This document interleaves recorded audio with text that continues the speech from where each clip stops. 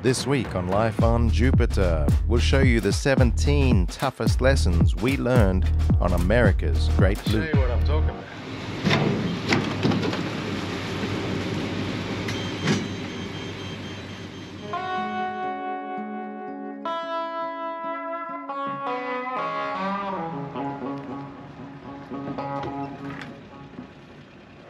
So this is all going to be our last fuel. Should be our last.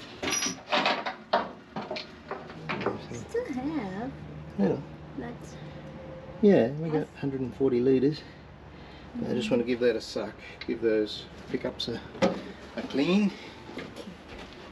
So before we put new fuel in, I just want to clean the fuel pickups, which is like a little sump where the pickup line goes into.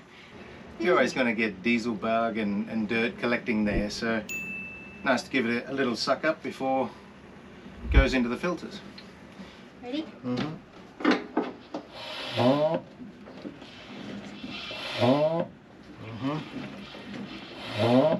There's a few black floaters going up. Good. Yeah. That's all we need to do.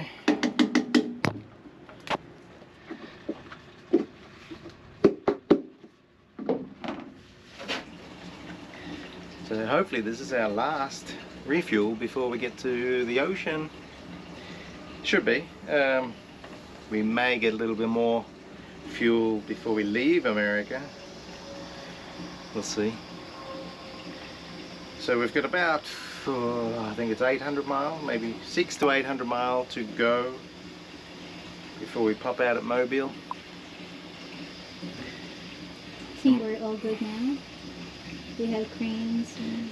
Yeah, it's looking better. So there's a marina down in Mobile that everyone uses for putting their mast back up. So I thought that's where I'll put the mast back up. But I had a look at the charts and found there's a bridge in the way. Our air draft is too high. Our air draft is the same as the bridge clearance, which in theory should be okay. We're 73 feet air draft and the bridge is 73 feet, and that should be at, in America they call it higher water, or high water. But anyway, it's basically at a spring high tide. The tide's not very big down in Mobile, it's only about 3 feet. In theory, we should clear it by 3 feet. But I spoke to the marina manager there, or the owner, and he said, you won't clear it. Obviously that bridge clearance is not accurate. He thinks it's about 70 feet, so we won't clear it. Imagine that, put your mast up and then can't get out. God. So it's actually taken a lot of research and a lot of stress actually, trying to find somewhere to put it up. It's nice to have experienced crane drivers that have done yacht masts. That's what's ideal. But I was just looking, in the end, I was looking at Google Earth trying to find just a wharf that we could tie up to where there was a road access where we could hire a crane to come alongside and lift the mast. So looking through Google Earth, I found a little marina in Pensacola, which is on the ocean side of a bridge. So that's good. I've talked to them, they said yes, you can use our facilities if I organize the crane. So that was my next job. So I ended up contacting the biggest sort of yachting yard in Pensacola, who are on the wrong side of the bridge, and I said, hey, who do you use as a crane driver? And he said, well, our yard has got its own crane and we can drive it to that other marina. And he said it's going to be much cheaper than hiring a crane. So it looks like it'll be about $1,000, which is double what we paid to drop the mast. But it's not unreasonable, so that's what we're doing. And the guy that I'm dealing with is actually a yacht rigger, and he said he can help as much or as little as I need. So that's a good attitude, and I can work with people like that. After a good boat wash down, we left the marina and anchored outside.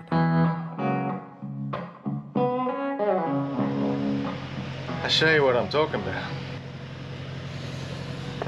Keep your mouth closed.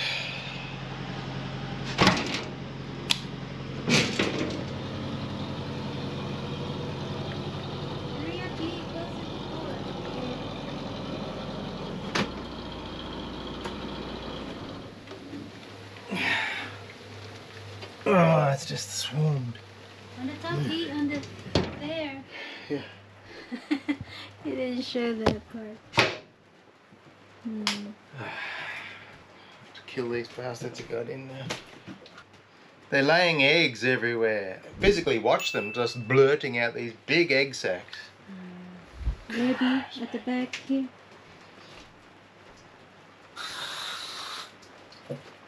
And it's actually cleanest if we spray them. I hate breathing the shit, but otherwise you squash them and it leaves green shit everywhere.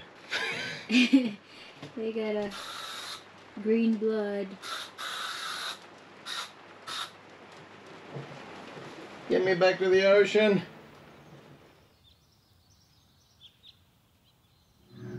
So this is the devastation that we awake to.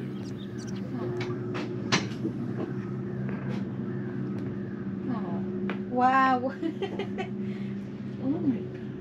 Look at this.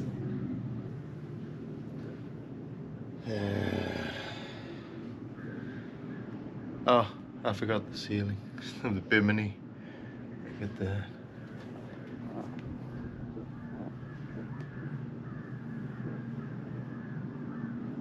Oh my god. Beautiful morning.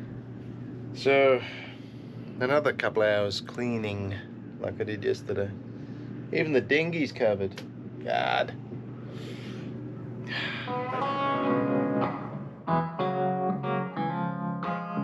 We are underway. Finally. We're at Paris Landing here on Kentucky Lake. It was only a week, but it feels like forever. It's good to be moving.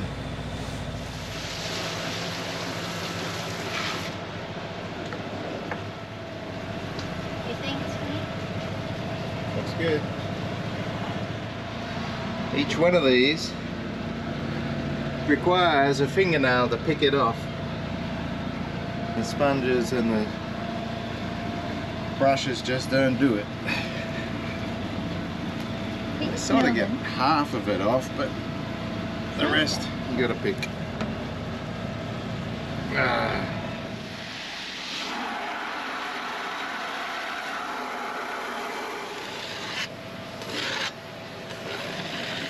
For a bunch of time, and then after a while you start converging. So this is a normal motoring day for us. It's just gone 12 o'clock. Princess has made me a lovely wrap. And I'm driving, trying to do some odd jobs on the way. And listening to podcasts. Cheers. And typical brainstorming process, you All right. diverge for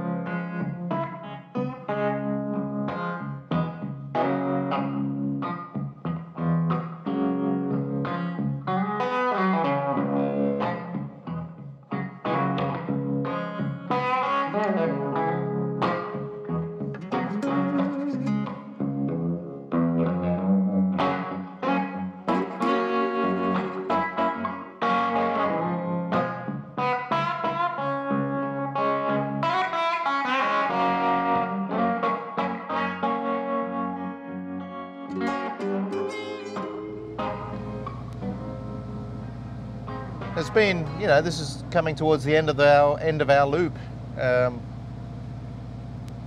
And it's been a great experience. We sort of learnt a lot of stuff we wouldn't know otherwise with river sailing and lake sailing. Sailing, all right, motoring.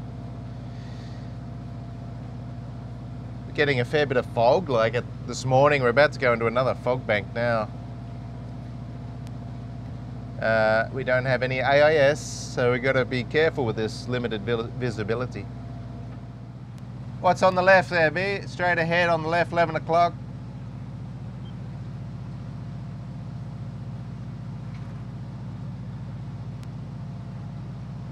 We're going to have to go and concentrate. I think I need to turn the water maker off, and we're going to slow right down. B, can you come and help me, please?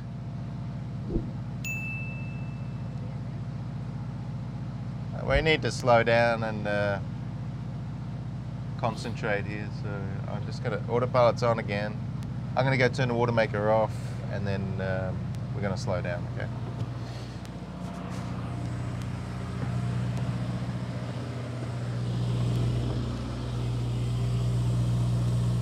I can see a boat ramp with at least 5 cars, so there's at least 5 boats here somewhere. But I'm more worried about the barges, which travel at 6 knots, and they cannot turn out of your way. Oh, I've got to get the VHF on.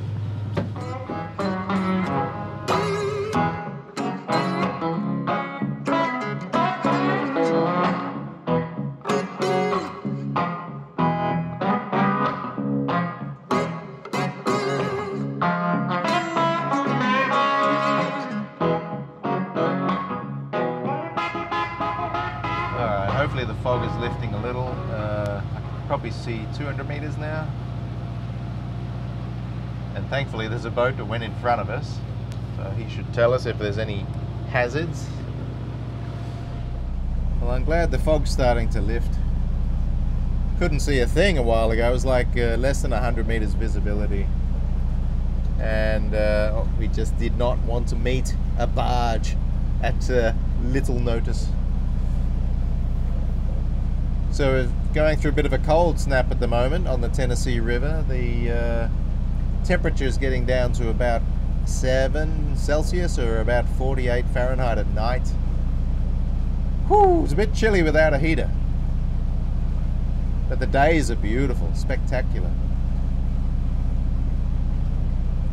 So we've got about 2 weeks left on the river before we pop out in Mobile, Alabama. So we're coming to the end of our journey. It's been great, really. We've learned a lot, stuff that we'd never realised. You know, you learn. We haven't learned any lessons the hard way. Actually, we've been lucky, but like one of them, the river water, navigating the depths is completely different to the ocean. Normally, you know, coastal on the ocean, you can get an idea of what the depth is doing by the colour change. You know, you can see rocks. You can see sand under the water. Not so with muddy water.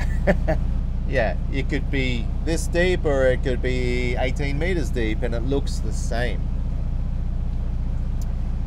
Maybe the texture changes slightly on the surface of the water, but yeah, very hard to tell the depths. So we've been using the Navionics charts for the loop, and they've been pretty good. Some areas it's a bit vague, but mostly it's been pretty good. Reasonably accurate, I guess. Yeah, you don't want to run aground on the mud in a river because there's no tide. You can't wait for the incoming tide to pick you up and float you free.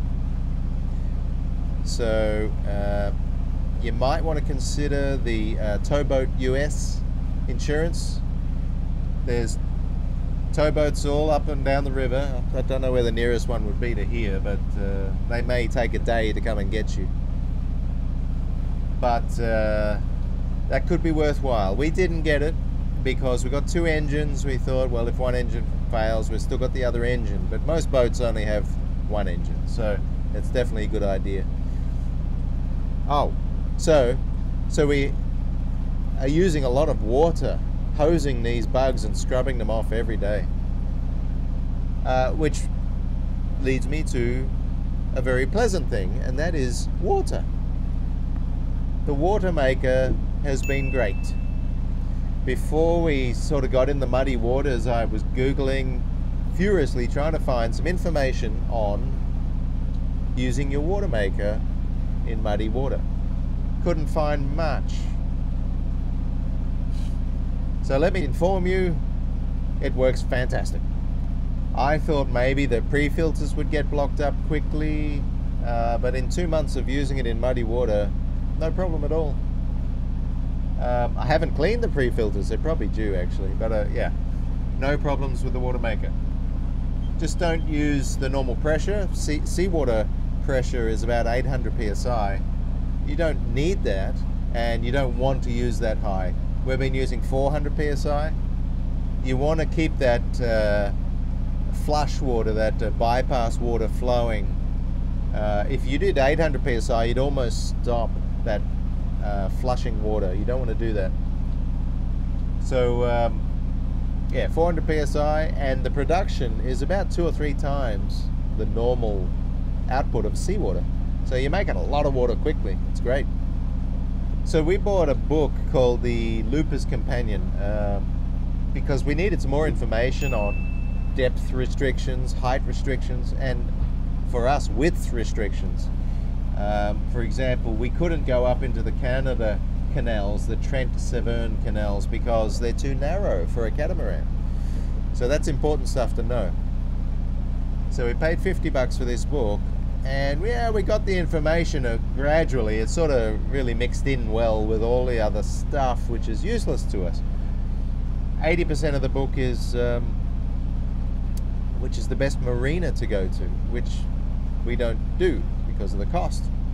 He does say you can anchor here for free, or you can anchor there for free, which is crazy to me because you can anchor anywhere for free.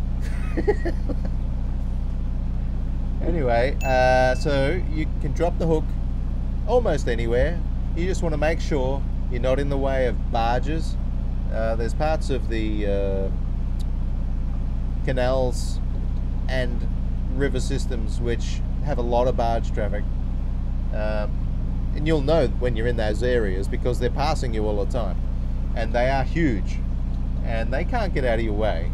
You know, the river is actually restrictive for them. They can't get out of your way. You have to get out of their way. So to make sure you don't anchor in the buoyed canal. You can usually, especially a cat being shoal draft, you can get over to the side outside the channel and maybe even throw the kedge anchor out onto the bank so that the wind doesn't blow you into the channel. And you don't need a marina. You can just anchor anywhere. Be careful of logs, trees under the water. You can't see them. We got the Raymarine Down Vision, which is fantastic for all. I've had it since the beginning. We had Jupiter, and it's fantastic. You can tell what the bottom is, whether it's rock, whether it's sand, mud, but most importantly, you can see obstructions like trees. Garmin have got the same technology. I don't know what it's called, but yeah, it's really great, the technology these days. So yeah, just be careful where you anchor. Have a good sweep of it, move around. I normally go forwards over it first and then back down on that clear ground that I've already seen on the down vision. So yeah, these are the lessons that we've learnt so far on the rivers.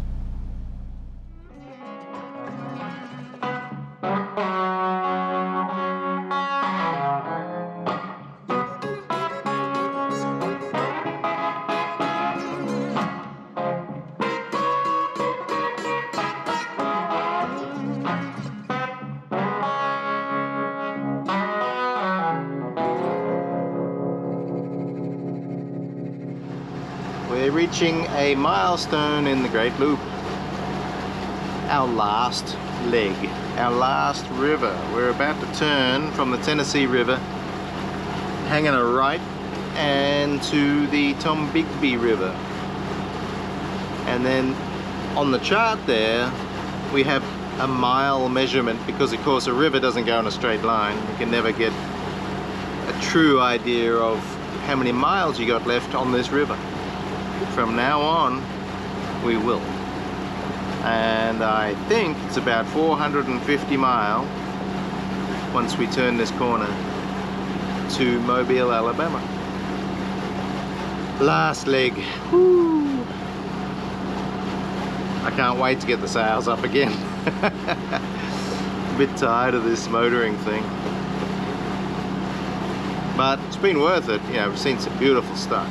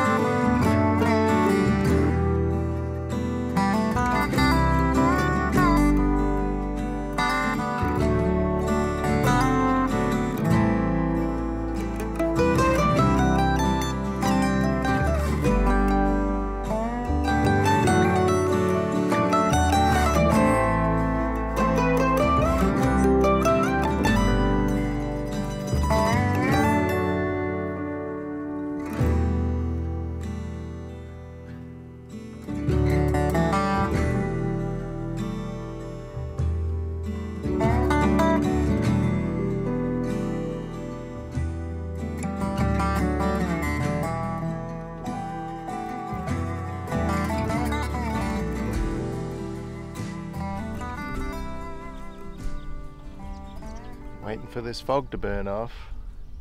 I don't want to be stuck like we were yesterday. At the moment we're out of the channel, so it's safe. No barge is going to come and hit us.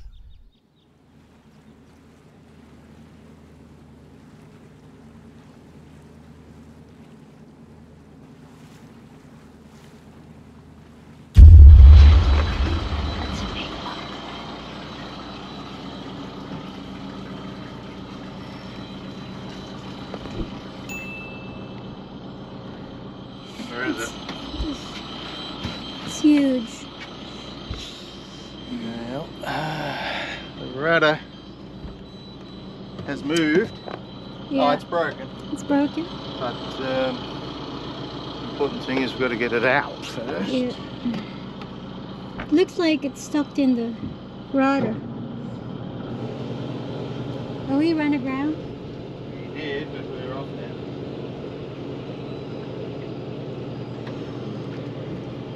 I heard two bangs. Yeah. Well, one would have been on the hull first. And the next one would be the rudder, I guess. Seems a bit stuck. Yeah. So I'm going to pull the rudder up. And then we can probably get it free. You want to watch this? Yeah. So this is, I mean, the rudder didn't kick up. It did break, but not completely. We can put a new one of them on, no problem. Do you still have? Remove the rudder. Be careful.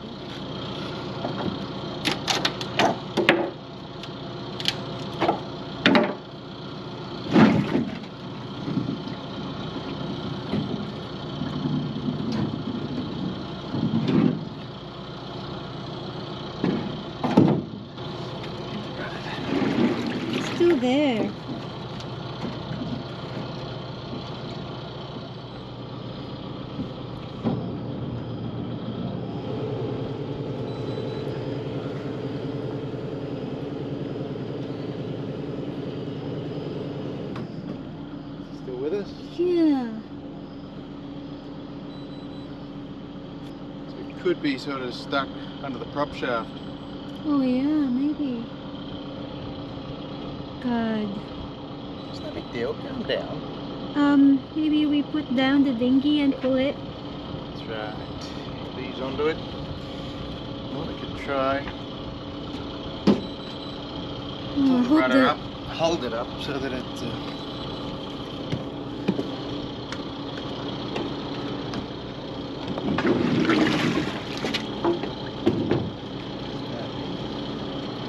See, it's free again. Oh, it's free now. Oh, There we go. God. Sure. Makes me scared. God. Looks like a crocodile. Alright, now I'll hold it. Run it back down. God.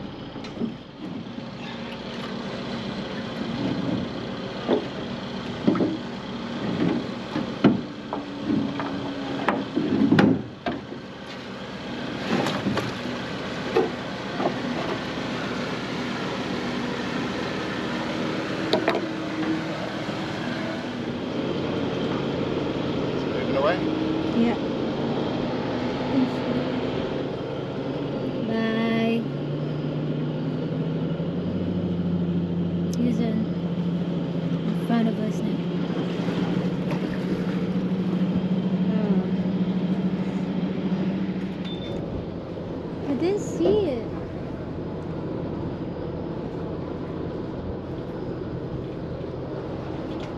Any damage on the bow? What? Any damage on the bow? I don't know. Wait, I'm gonna check.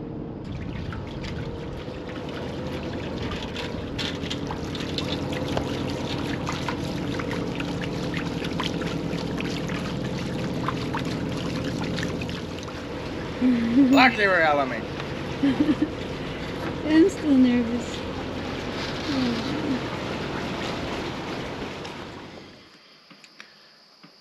Another mess to clean up.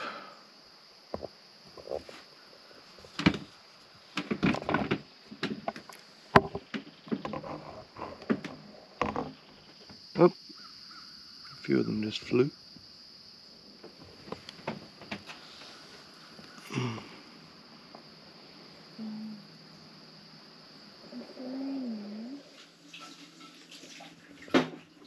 Well, we are less than 200 miles to go to Mobile. We've got about 4 or 5 days of motoring left before we get back to the ocean. So today was going to be a big motoring day. We wanted to do 60 miles to get to Coffeeville so we could get internet, so we could post videos. This has been a real drama lately, just no internet. A rainy night last night. We woke up wondering whether the river will have flooded a little. And I don't know what the story is, it seems to have dropped. Yeah. It might be, you know, somebody's opened a lock or something and just let the water through, I guess, something like that. But the next lock is Coffeeville, so that's about 60 miles away. Don't know. So much for our early start, with a bad sleep, with all the rain, wind swinging us around, threatening into the bank and also into the channel where barges are coming through at all hours of the day. I did put out a kedge anchor so that we didn't swing into the channel anymore, but last night the depth alarm kept going off because we were swinging towards the bank. God, so not much sleep. And although we wanted to get up early and leave, we've got a huge cleanup job to do. Again, with these insects. These guys are not as dirty, they don't leave eggs and stuff everywhere, and they're actually quite pretty in a way. We call them dragons. Check them out here.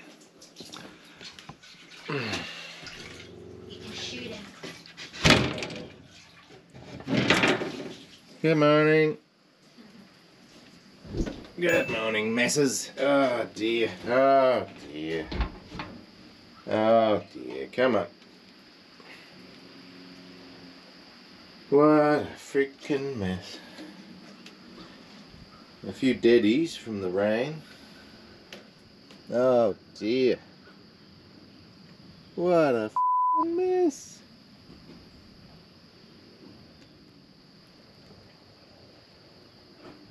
Crazy. Jeez, we might be on the mud actually. Our bloody kedge to keep us out of the channel is in the wrong direction now.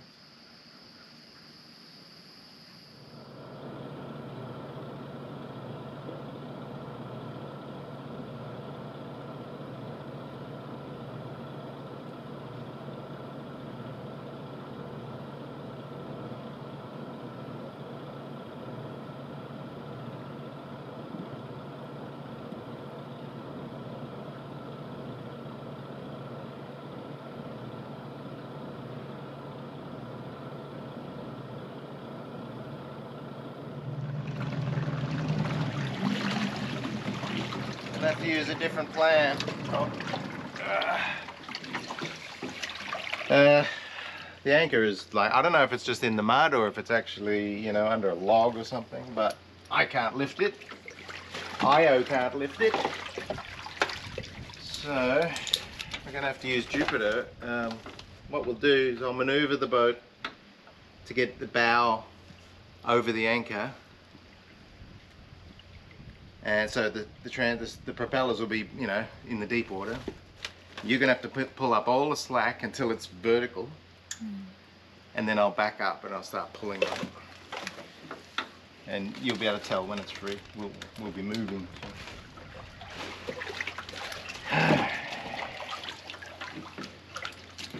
You chose this anchorage.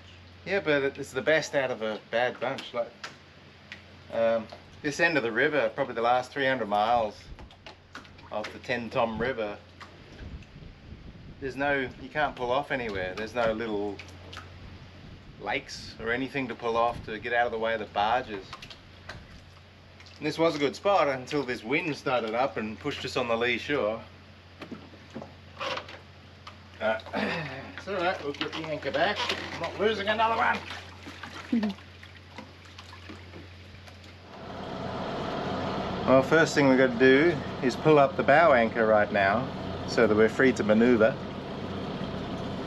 And then this rope, which is attached to the anchor, we're going to turn the boat around, put this rope on the bow, pull in all the slack, and take the bow up into the shallows where the anchor is.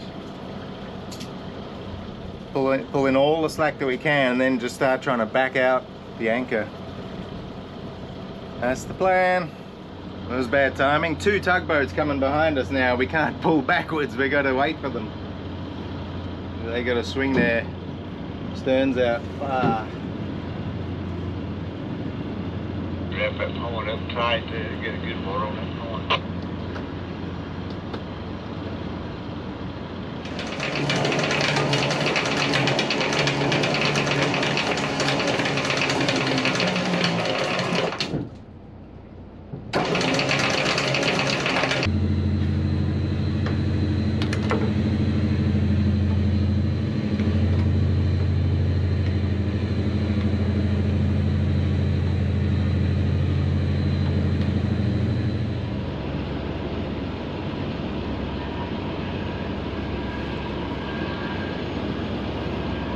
Okay, B.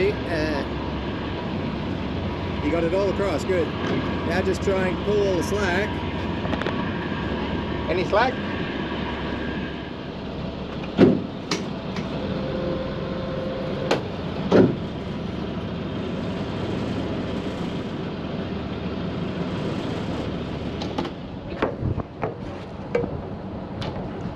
Once you can't do any more, then lock it again. Okay.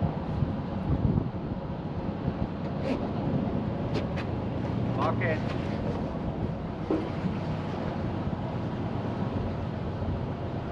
Locked. Okay.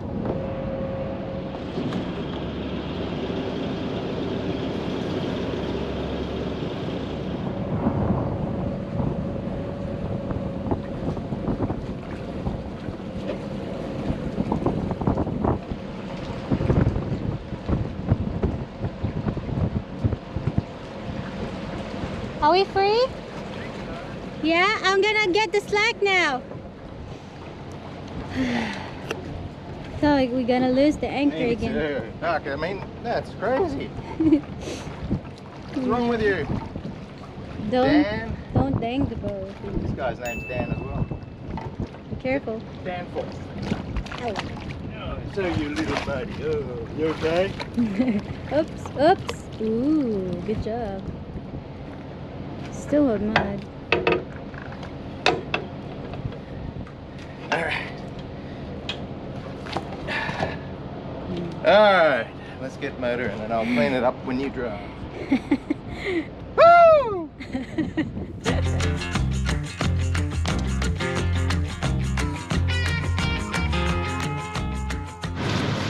This is the first dredge that we've come across in Alabama. There was one back up St. Louis, I think, but yeah, this is the first one down this end. He's getting out of our way. We've got to stick close to him, he said, because there's not a lot of room. Looks alright.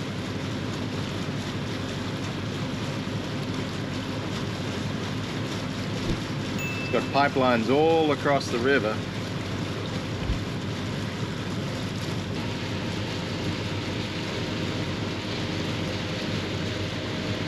All good.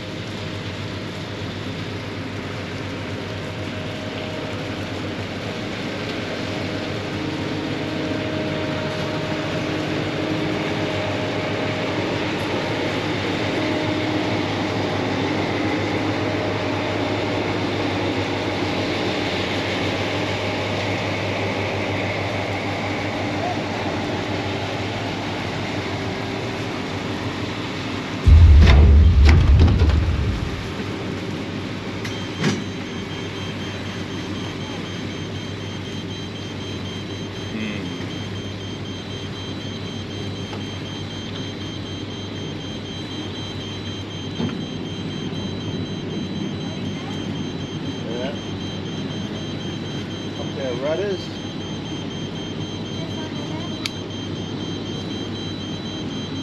And dredge, this is pleasure boat. We've popped both our rudders up on about a shallow bank there, so we're going to be staying in this area just for a few minutes while we put them back down again. Bugger, Cap. Bugger! Pop the rudders. Yeah. We're good now though, in 1.5 meters. What's that? Well, we hit a bank. Bank? Yeah, there, it was down to 0. Must be just silting up there. They don't know. No, they didn't know. That one, that's not very good. I thought you have in the... I've used them all. Don't you wanna play?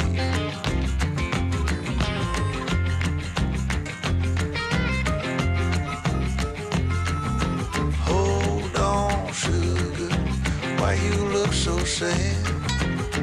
Come on now, mama, ain't nothing here so bad. You got fast cars, movie stars, party on down the street with Mary Jane, good cocaine, plenty down there to eat. Good enough for now, let's get out of here.